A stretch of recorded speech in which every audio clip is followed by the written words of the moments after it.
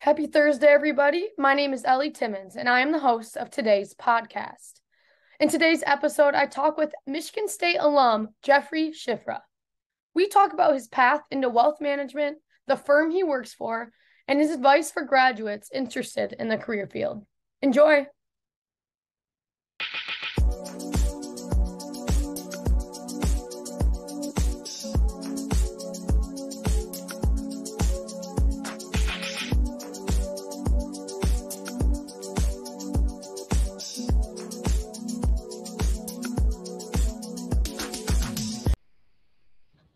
All right. Hello, everyone, and welcome back to the WMA podcast. My name is Ellie Timmons, and today we have joining us Jeffrey Shiffra. Jeff joined Clarkston Capital Partners in 2021 to manage private client relationships within the firm. Prior to joining Clarkston, Jeff was a portfolio manager and founding partner of Ironwood Investments, senior portfolio manager with Bank of America Private Bank, and manager in the private client service division of Arthur Andersen. Jeff holds a Master of Taxation from Arizona State University and a Bachelor of Arts in Accounting from Michigan State University. So welcome, Jeff, and thank you for being on the podcast. Ellie, thank you for having me. So without further ado, let's get started. Jeff, do you want to kind of start us off by telling us a little bit about yourself and maybe your journey into wealth management? Absolutely. So yeah, I grew up in southeastern Michigan. I am allergic to the cold, which is how I find myself all the way out to the desert. But as you mentioned, I went to undergrad at Michigan State.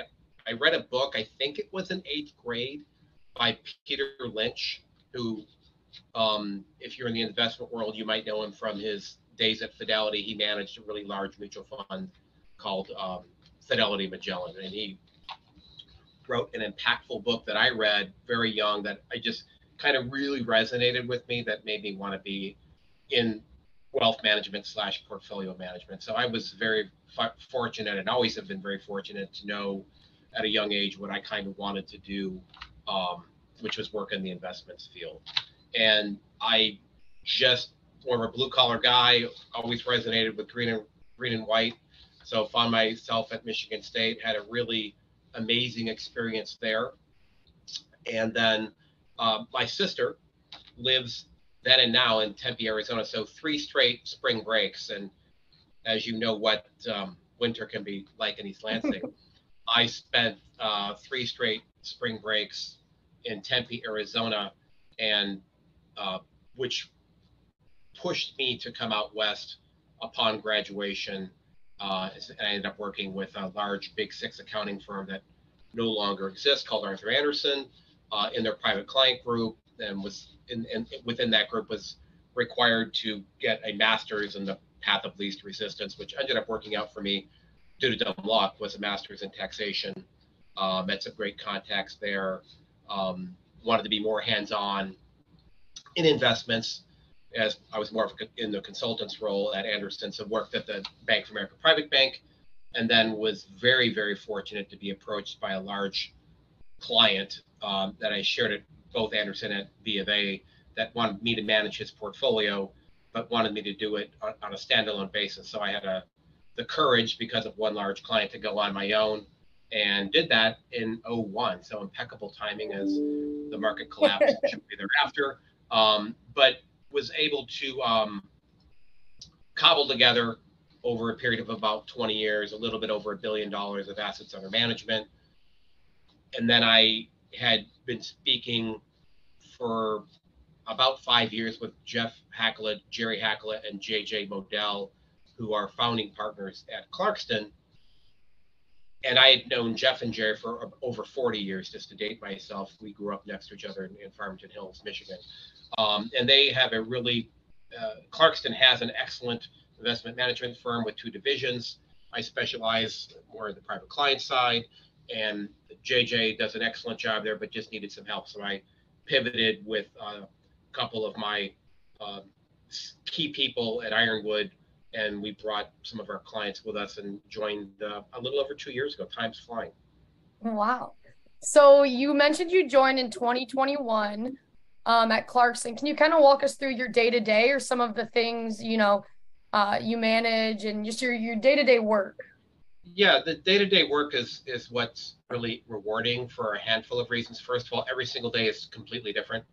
While there's some certainly recurring themes and tasks that um, I'll do or someone in our field will do on a regular basis, it's what I expect to do on a particular day. And while I have certain things I want to get accomplished, there's always things that are surfacing. So, our day-to-day is just really managing client portfolios and helping them achieve their unique goals and objectives. And I think a lot of people will kind of say the same thing. We just think we do it in a more differentiated way than most of our competitors, including what I used to do for close to 2 decades. So not being disparaging of alternative approaches, but our approach is certainly unique for Michigan and even unique, I would say, for the country in that, we manage relatively concentrated portfolios. So we're known as bottom-up fundamental investors. We try to identify a smaller group of super high quality businesses, which we would define as consistently profitable, possess durable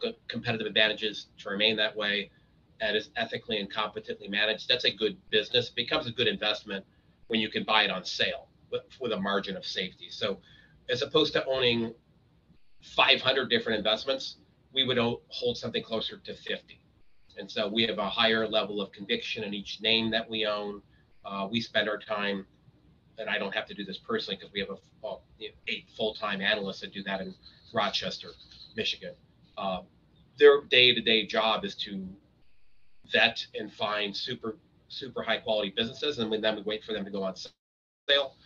And so my typical day is just implementing client portfolios, speaking with clients, making sure their fact pattern hasn't changed. We do very intentionally simple financial plans. We don't believe complexity is your friend when it comes to financial modeling. It doesn't work. There's a false sense of precision.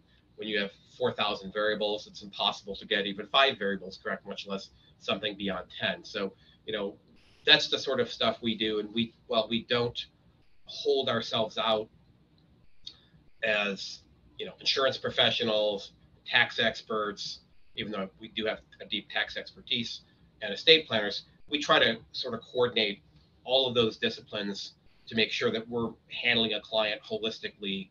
And we involve other professionals all the time. So our typical client of ours will have an estate planning attorney, we'll have an accountant, we'll have a life insurance professional to the extent that's even appropriate. And then we sort of quarterback that relationship. And uniquely, I think, to our offering is that whereas most of our competitors have an open architecture, they can buy anything, any exchange traded fund, any mutual fund, any stock bond, etc. We tend to only own individual large cap securities, occasionally mid cap.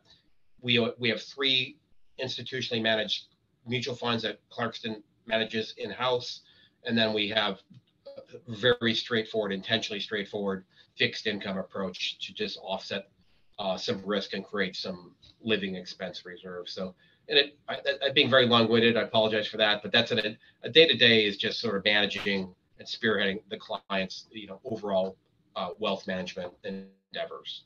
Yeah, and I think it's really unique. So within that, you said, you guys have that unique portfolio. Do you think that draws in a lot of clients? And is it hard to educate clients on that since it is unique and it's not just your, standard portfolio that a lot of other firms do? It's a great question. And ultimately what happens is we are very upfront about why we do things our way, which again is typically very concentrated relative to buying the S&P 500 and calling it a day. You're going to sort of match the benchmark no matter what. And I guess our perspective on that is when you own 500 different things, it's really, really difficult to really be an expert on 500 different investments at one time. We would say we know we can't do that. We don't have the resources to do that. But even within, say, the S&P 500, and of course you could elaborate on the Russell 1000 or the Russell 2500 and keep getting capitalizations they're getting even smaller. There's not a lot of great businesses out there from our perspective. But in a great business, meaning it's growing, it's got great management, it's got durable competitive advantages to maintain consistency of profitability. And of course, nothing's a good investment until you can buy it on sale from our perspective. We are a value-based manager. We're trying to buy things with a margin of safety. But ultimately, clients will either resonate to owning not the world, but a smaller group of things. And by the way, we would certainly think that if you own 50 different equity investments and 20 different very straightforward, very liquid, very stable, higher credit quality fixed income investments, bonds, that is a well-diversified portfolio. And then we would counter that, you can approach something called, from Peter Lynch, diversification. You have so many investments that you don't know what you own.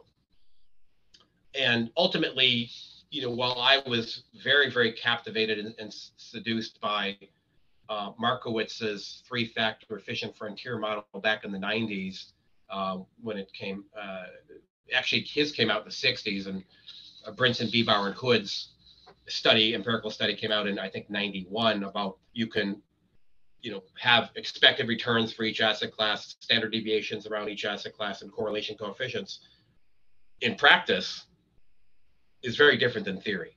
Every time there is a systemic risk to the broader capital markets, the correlations go to 1. So all that diversification and talking about having exposure to emerging markets, it is not actually beneficial. And you have to experience that for about 3 decades until you believe it. You don't even believe it your first 10 years. It's the second and third decade that you're like, gosh, this really doesn't provide quite the downside protection that it should. But what does provide downside protection and what shows up in our performance numbers is just being extremely patient and waiting for super good businesses to go on sale, which does happen.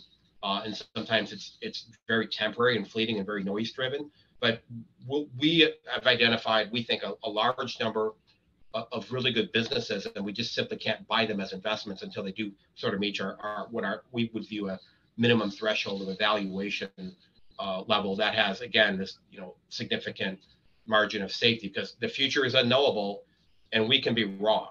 And so we want to sort of combat both of those things. And we're not going to be perfect, even in a relatively concentrated portfolio of 50 different securities.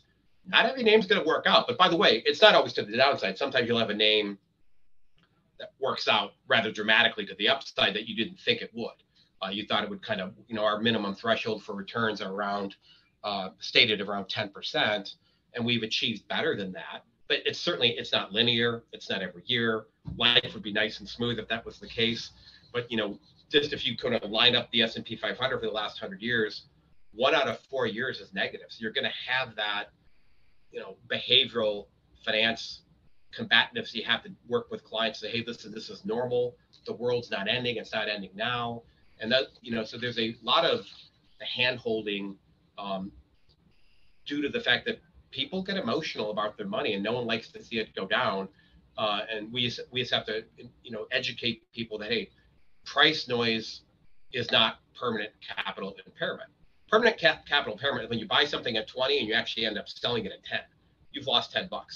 But buying something at 20, having it go to 18 and then retrace to 27, that's the environment and experience we're trying to you have to be patient to let that happen. And, nothing in nature is in bloom all 4 seasons. And we remind people of really simple concepts like that, hey, we bought this thing because it hemorrhages free cash flow, and we bought it for the next 7 years. We don't care what happens to it over any 1 month, 3 month, or even 2-year perspective.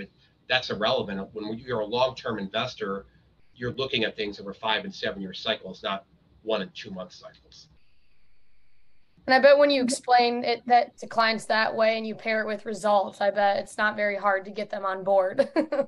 Well, again, you end up being fortunate because if you're really upfront about what people should expect and what your process is, and we're definitely a process-oriented firm, because we think that's, you have to have a process, you have to be consistent with it. It's just like if you and I had a knee problem, we went to our orthopedic surgeon, we hope he does the same thing about every single time when he sees the same fact pattern. And we're the same way. If we're trying to gather facts on the front end of a relationship, do a very basic financial plan to solve for an equation. If you have $4 million and you're trying to spend $100,000 a year, we're trying to develop a portfolio that will outpace that withdrawal rate plus an inflation factor plus an amount for taxes, and then we want to kind of grow the portfolio too. No one likes to wake up 20 years from now and not being able to afford the same basket of goods. So, but if our process and our approach doesn't resonate, we would rather upfront just wish them well and introduce them to some other firms that we are familiar with and we think that they do a great job too. And it just resonates more with, they don't want to be out of favor, because there's a concept called active share. And that means, how different are you than the benchmark?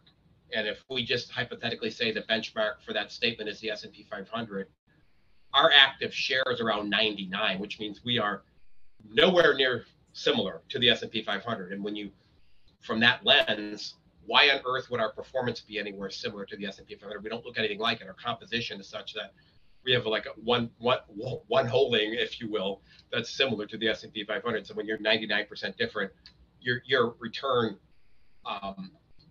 will be very different. And of course, we would love to be outperforming in both directions, up and down markets, but we tend to outperform rather dramatically in a down market. And if you outperform in a down market, you don't have to climb out of a hole like, say, the index would. And I won't get too granular on performance, but by way of example, if last year the S&P 500 2022 was off 18 to 20%, and you had an investment approach that was closer to flat, you didn't lose any money, that really helps someone psychologically to know that, oh, okay, well, you actually can execute in a down market, and then if the market's up 15 and we're up 12, people can accept that. Yeah, that makes perfect sense. It's all about building that trust too. So being able to show that to clients, I bet, makes them feel. Yeah, and that takes time. Obviously, a lot of times, we only grow from referrals from generally happy clients and a relatively small network of professionals, in the estate planners, et cetera. And, even a warm referral, if you will, from a client that's been with us for a really long time, they don't know us yet. So it just takes time to build that trust. And it takes a couple of different markets up and down for them to see that, yeah, we can participate in an up market, perhaps not dollar for dollar, but, we have a minimum return threshold on the equity side of 10%. But in a down market, and, to use a sports analogy, we think we play really good defense. And we would rather not prove to that someone right out of the gates, because that means we're in a down market. But sometimes that's just the way it works out. If you have clients coming in and you're doing this long enough, you just sort of have different vintages of when they came to you. Someone that hires you just before the expansion of a bull market thinks you're really, really smart. And someone who hires you just at the end of a bull market might think, well, these guys work really hard, but, it's been 3 months and I've done nothing but lose money on paper. And that, of course, will change too if you're with any advisor long enough. Yeah, that makes sense. So now back to, Clarkston Capital. My next question is, how does Clarkston Capital want to support the next generation of advisors? I know this past Friday, they actually had an event with Michigan State University. So can you kind of talk about that and, why they're doing these events with the university? Yeah, so we had an event on Friday at the Rochester office. It was our kind of inaugural discussion. And the way it worked is we spoke for about an hour and a half on our two different divisions. So Jeff Hackala, the CEO and co-CIO of the firm, spoke for about 45 minutes on the institutional management aspect of the industry. And of course, Clarkston plays in that sandbox as well. We have about $5 billion in institutional management and our relatively concentrated equity strategies. And then I spoke for about 45 minutes, and with the caveat that Jeff Hackala is a very tough act to follow. But I spoke for about 45 minutes on the private client side and just how diverse that space can be. There's so many different ways and disciplines you can be involved in private client. So I touched on that. I touched on our relatively straightforward approach. Really just a way to give people a look through, or maybe a look behind the green curtain, to use the Wizard of Oz phrase, of our industry. And we also then invited some of our competitors to join us after for like a happy hour. So we had some well-regarded professionals that were there from other firms, and just so they're kind of a networking event. Much to our surprise, we're having a week-long boot camp beginning in May, and we misjudged. I guess it was oversubscribed, so we had to cap it. Next year, we will try to do a much bigger one. We've hired a handful to continue on your question, how we tend to sort of support Michigan State. I think at least 2 recent hires have come from Michigan State. I think I can mention their name here because they're on the website. Christian Adebong was last year's hire, and then Cole Chewins, who played left tackle and he's lost about 80 pounds, was hired, I think, 2 years prior. So our hope is to continue to make inroads into what we view to be extremely deep talent pool at Michigan State within various disciplines, the finance program, accounting program, certainly the wealth management program. And we would not, shy away from someone with an econ degree or a statistics degree. So several of the partners, have degrees from Michigan State. We have great working relationship with the university. We'd like to build upon that within the students themselves, because ultimately we're trying to identify professionals that are young that can manage our money in 20 years and do so at Clarkston. So that's our objective. And so you've seen, with your recent hires and these events, you've seen the college students. What kind of recommendations would you give them if they are wanting to break into this field? I would say, really basic stuff like be personable. It doesn't cost anything to be nice and friendly. I would say I have my own, rules. Like I get back to someone the same day. It's just like would say, I don't need 15-minute response times, but even if I'm traveling on the road, because we have a national footprint of clients, I get back to someone the same day. And sometimes it's just to let them know, hey, I've got your message. I'm traveling. I will get back to you within 48 hours. And if it's more urgent than that, please get a hold of William Lee, who's another senior professional here. And William and I rarely travel together, so we have an approach where if I'm on the road, he's here, vice versa. I would also say be a voracious reader. I read every day for at least an hour and a half still. So we come from an environment at Clarkston, and we foster we're always trying to learn more. We strive ourselves on being the most knowledgeable shareholder of our investments. So just be a voracious reader. And I would say have especially if you want to be in private client or wealth management, have a deep tax background, which can be self-taught, incidentally. You don't have to get a CPA or have a master's in tax, but just reading some articles on, what a private foundation is and why you might want to consider one for a wealthy client. Just very basic things. If you just read a handful of articles on something, you'll probably know more than most people, even that are considered experts in investments. You can have a little bit of tax expertise. And of course, I'm approaching this from my own lens because I have that, but it's worked, well for me when I'm competing with a formidable competitor for a relationship. We can always lean on the fact that, hey, we don't have thousands and thousands of clients here. We have a higher client minimum, so we can spend more time with someone. And by the way, everything we do is tax focused. That tends to resonate with a lot of our client base when all of our clients are very patriotic, but not when it comes to paying taxes. Yeah. Funny how that works, right? So you knew what you wanted to do since 8th grade, like you said. Yes. Yeah. Very fortunate for that. Yes, you are. How have you seen the industry change, throughout your career so far? Honestly, to me, what used to take, I can remember doing financial plans at Arthur Andersen, and it would, take me all morning to sort of load in the information, which was acquired after a series of meetings with a client. We didn't have formal intake forms. We had a mental checklist, and we would just kind of gather information.